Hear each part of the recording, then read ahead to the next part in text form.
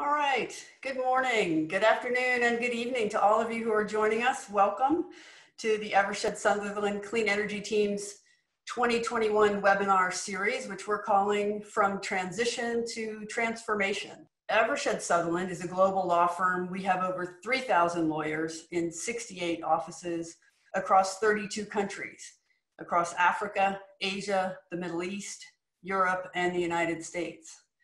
Our clean energy team comprises over 150 lawyers covering all legal disciplines related to implementing clean energy strategies, including commercial, regulatory, and finance issues. I'm Dorothy Franzoni. I'm the chair of the Eversheds Sutherland US Clean Energy Team. I'm a transactional lawyer and I focus on renewable energy project development in the US electric industry. We are especially grateful and honored to have with us today for our keynote speaker, Ilesh Patel from Baringa Partners. Baringa Partners is a management consulting firm that helps their clients run more effectively, navigate industry shifts, and reach new markets using deep industry insights and innovative ideas. Baringa has been voted the leading management consulting firm in the Financial Times UK Leading Management Consultants 2020 in the categories of energy, utilities and the environment, and oil and gas. Ilesh Patel is Baringa Partners' Global Strategy and Markets Lead for the energy and resources industry. He has over 25 years of global experience and has been at the forefront of the energy transition landscape, advising the full spectrum of stakeholders, from utilities to regulators and governments, as well as lenders and investors across the low carbon value chain. We are very appreciative to Ilesh today to have prepared for us a really interesting, comprehensive overview of clean energy transition for 2021. So I'm going to turn it over to him to give us a brief keynote to start this discussion.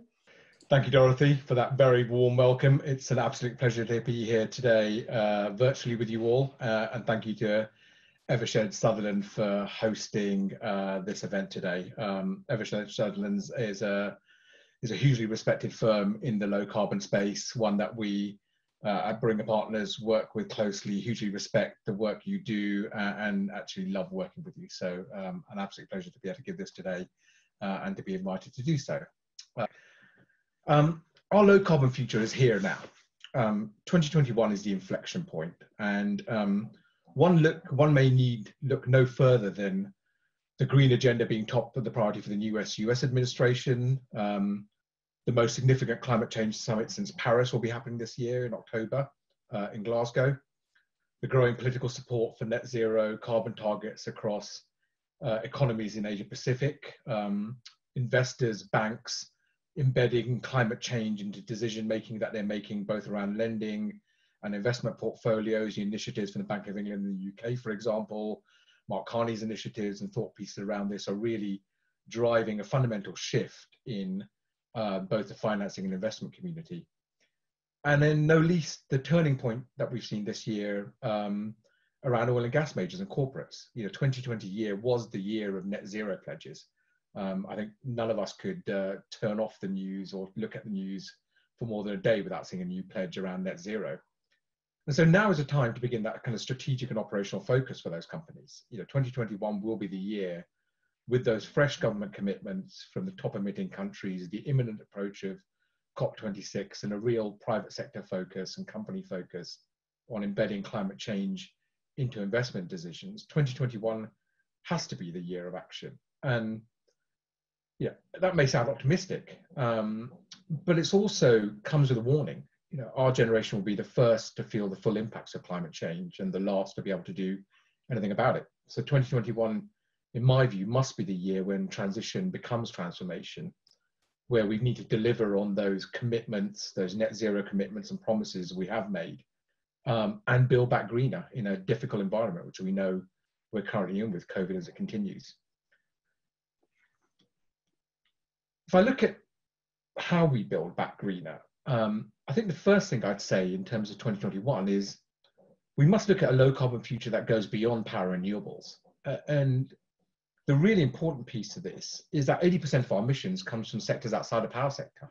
So the transport sector, buildings, end users, corporates will be critical to our low carbon future. And any participant in the energy value chain, whether you're a financier, an investor, a utility, an advisor, must be thinking about what's happening in the three major sectors outside of power that I've listed here.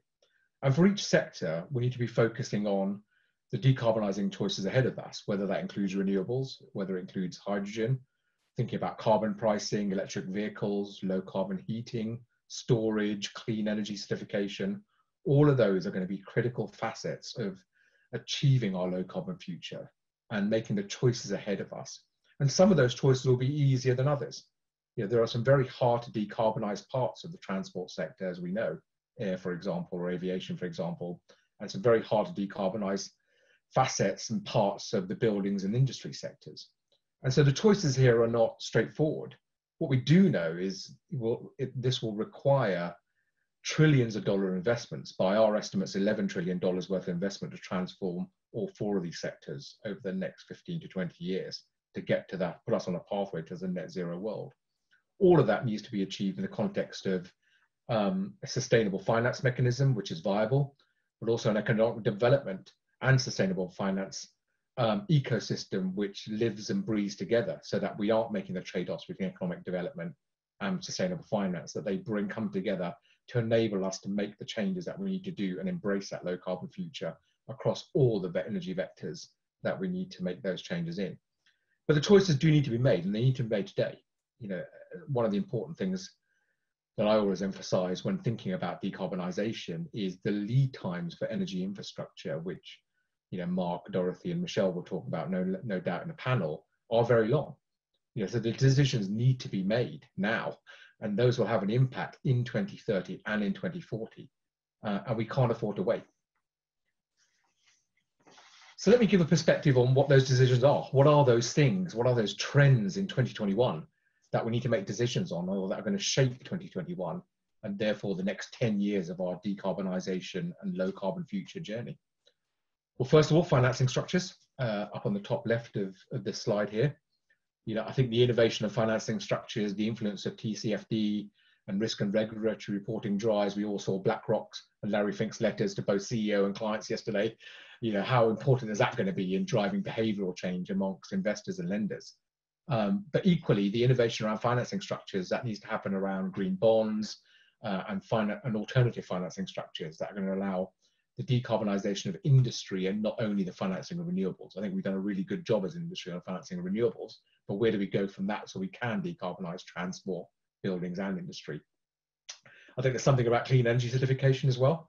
What is that gold standard? I think that we need to search out for renewable energy certification offsets that are going to make the pricing and value of the renewable energy we produce in order to meet our net zero objectives really valuable and traceable.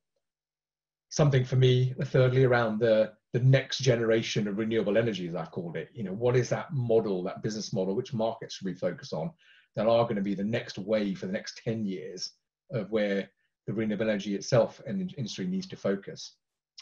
I think there's something around the oil and gas majors transformation. Are they really going to deliver? This year's 2021 going to be the year when they commit from promise, which they've done last year, into action this year? And where does that investment happen? How will it happen? How quickly will it happen? Turn a little bit to technology, hydrogen. You know, I probably classify myself as a moderate skeptic on hydrogen, or have done. But is 2021 the year when hydrogen will come of age and become commercially scalable and be adopted en masse for certain use cases?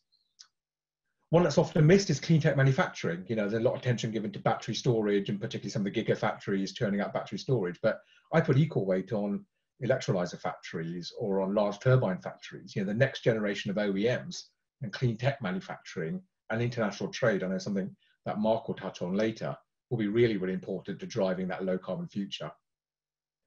Building platforms, you know, investors don't like investing in 2 megawatt projects when they've got billions of dollars to invest. So what will the future of renewable energy platforms look like in 2021? And I think it will be another year when they will be important across the world.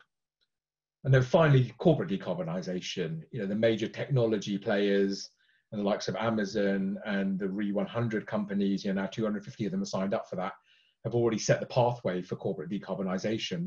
But will they really scale in 2021? I think that will define where we where 2021 takes us. Why don't we double click then into three of those areas? And I think there's three messages here as I double click on three of those 8 areas. You know, firstly, global renewables will be the bedrock of a low carbon future. You know, let's not think renewables are over in our passion to go after storage and hydrogen. You know, 80% of our effort may well still need to be in renewables in 2021 and in the next 10 years. But a low carbon future cannot be achieved without decarbonizing industry. So as a second double click thematic. And then finally, decarbonizing industry, we can't achieve it because it's really hard without finding new technologies such as hydrogen, which can help that decarbonization. So I think for 2021, I'd say the focus needs to be on these three. And let's just spend a minute or two exploring each of those. So in global renewables, I think the focus for 2021 needs to be on scale, route to market, and project innovation to achieve improved returns for projects and entering new markets and countries, especially if you have 2030 goals. And for those that have 2030 goals for capacity or capital to be deployed, you're already too late for greenfield development.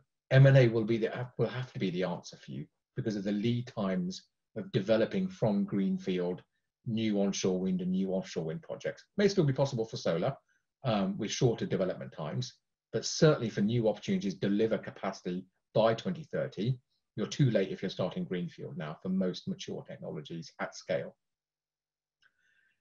On the onshore wind side, I think 2 or 3 of the big issues to focus will be on high load factor renewables. You know, types that we're building in the Nordics, in Europe, in Australia, several hundred megawatts in size in Texas, both on solar and wind. You know, those are the projects that I see investors really focusing on 21. Where can we find those really big, super scaled projects that can allow us to deploy large scale capital? There'll be some really important priority markets for that. US and China and Europe will continue to be important, but within those, some sub markets could be really interesting. I think Poland as a new hub, the North Sea in Europe, Australia particularly continues onshore wind and solar to be important. Southeast Asia will grow, and India for certainly renewables, as we saw with Total's deal with Adani, is going to continue to be an important focus for international investors. And additional value creation will happen through business models such as bundle storage or optimizing your route to market, which includes merchant or even long-term PPAs through corporate PPAs, for example. And on the offshore wind side, which has been incubated in Europe and now going global, you know, the hubs will be largely similar to 2020, but I think again, they will reach scale and there'll be further opportunities for new hubs to emerge. I mentioned Poland already.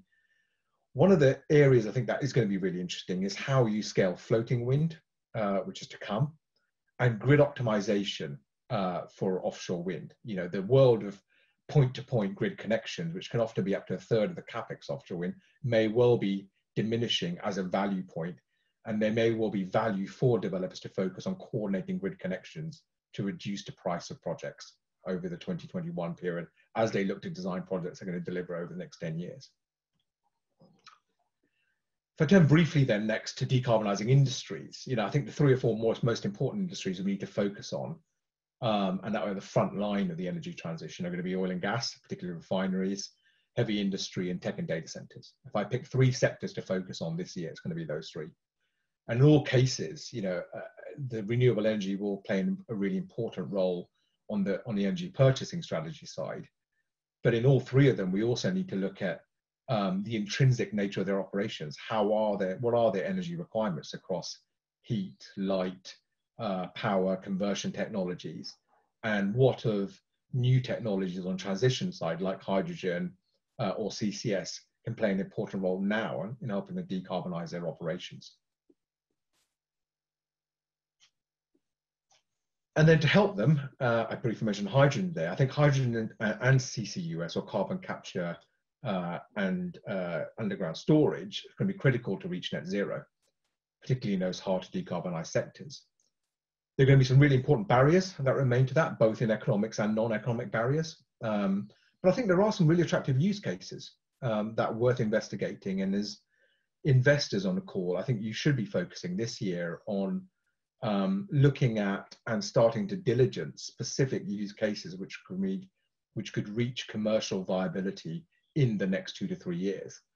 And I think I would focus on 3 particular use cases: ammonia, refineries and petrochemicals, and in steel, where I believe, depending on your view of carbon pricing and the impact of carbon pricing on those operations in different countries, in a scenario where carbon prices and carbon price exposure starts to rise above the $50 a ton mark, the economics of hydrogen can look very attractive, particularly where you can produce green hydrogen using low-cost renewables. And I think there's 4 or 5 countries around the world and regions around the world where that could be interesting. Australia, I think some parts of the US, offshore wind in Europe, I think could be really interesting, and in some parts of China as well, where for transport, they will particularly focus on the downstream market, but the low-cost renewables will really help them. So I think the recap for me is 2021 is the inflection year for us, and we need to act this year, because the next 10 years will set us on a pathway to the next 40. And I would focus this year on the 8 trends that I think will define that, and in particular on 3 areas that I think will be able to impact where investors focus and where we focus in the industry. Renewables is a bedrock, decarbonizing industry, and supporting the commercial scaling of new technologies such as hydrogen to help both of those.